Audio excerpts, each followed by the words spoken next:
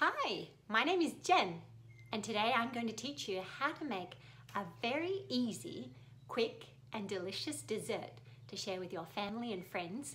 It's called Delicious Cheesecake Dip. Ooh la la. You will need cream cheese, sour cream, milk, vanilla, sugar, and some fruit. I've got green apples, I've got strawberries, and I might put some mandarins in there for colour because they're in season now. And I could possibly add something crunchy like pretzels. When I think of the word dessert, I remember my lovely primary school teacher and principal, Mr. Vandershaw, who taught us how to remember to spell dessert. He said, dessert is spelled with 2 S's. We can remember dessert has 2 S's because everyone wants 2 servings of dessert. So it's easy to spell. Dessert, 2 S's for 2 servings. This little spelling rule is also handy for remembering how to spell the word desert. The desert is a dry and barren place. It only has 1 S. This week, all over the world, people are reading from Deuteronomy, which is one of the first books of the Bible. You can read it also in Deuteronomy chapter 1, verse 1 to chapter 3, verse 22. The reason I mention this is because the Israelite people in the story in Deuteronomy this week have been in the desert a long time. Now, we've just learnt to spell the word desert with 1 S. But these Israelite people have had a long time in the desert, 40 years. That's one very big serving of desert. So here they are, right at the edge of the promised land. They've been in the desert 40 years. And before they go any further, God tells Moses to tell those Israelites all about their history in the desert. I love that. Just yesterday, my children were looking through old photos together and remembering their history together.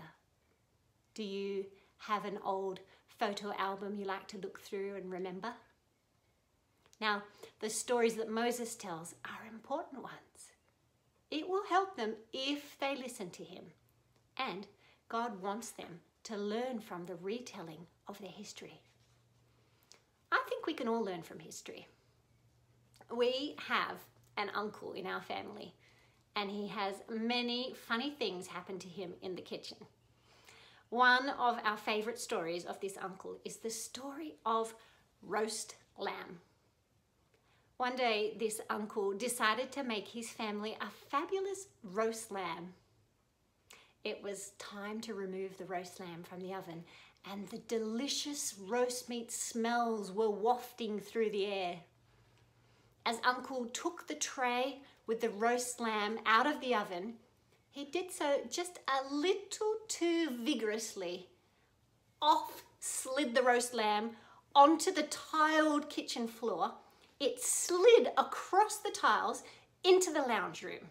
It gathered speed like a polished puck on the ice and slid right out the back door into the patio and under a bush.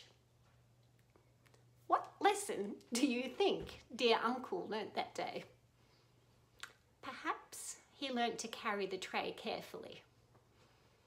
Another kitchen story of our dear Uncle was his power shake recipe. He read the ingredients, and when it said chilled water, he realised, I don't have chilled water. Oh, I do have soda water in the fridge. That will do. He measured his soda water into the container and put the lid on, shook the container vigorously.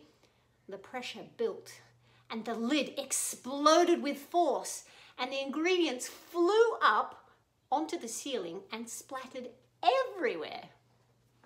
Silly Uncle. I don't think he did that again. I have a feeling it was a big mess to clean up.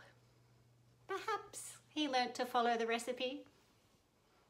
I think the Israelites too were being reminded not to make a mess of things, to follow God's instructions and to learn from the mistake in their history so that it would go well for them in this new land God had promised them.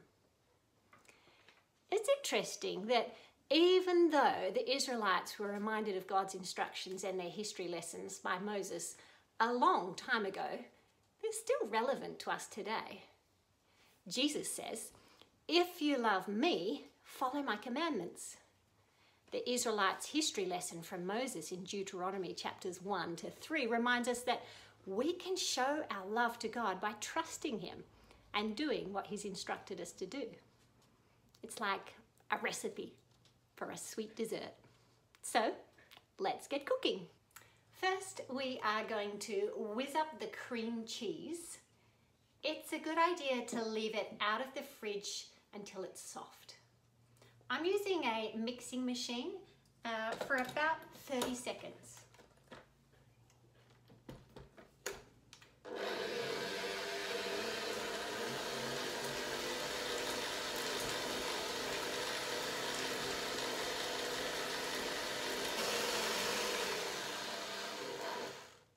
Great, that's looking smooth.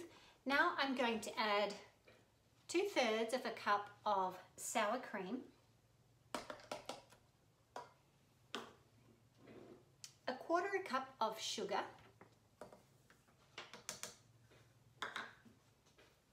2 tablespoons of milk,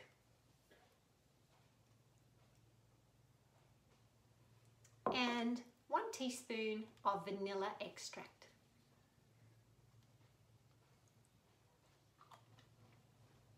So let's dollop that yummy dip into a bowl and arrange our colourful, lovely variety of fruit on a platter.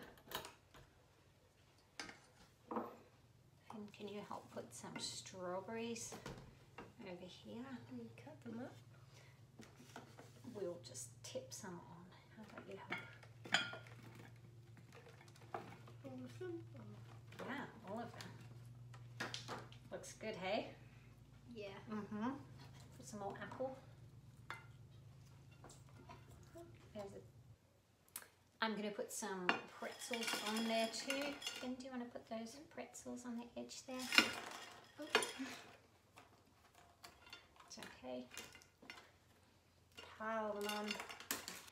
And here it is, my delicious, easy, quick cheesecake dip. You can make this dip up to a week ahead and keep it in the fridge.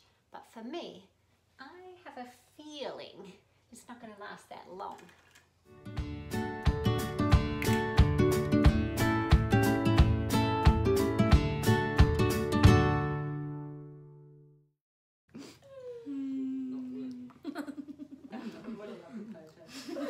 You get a nice one?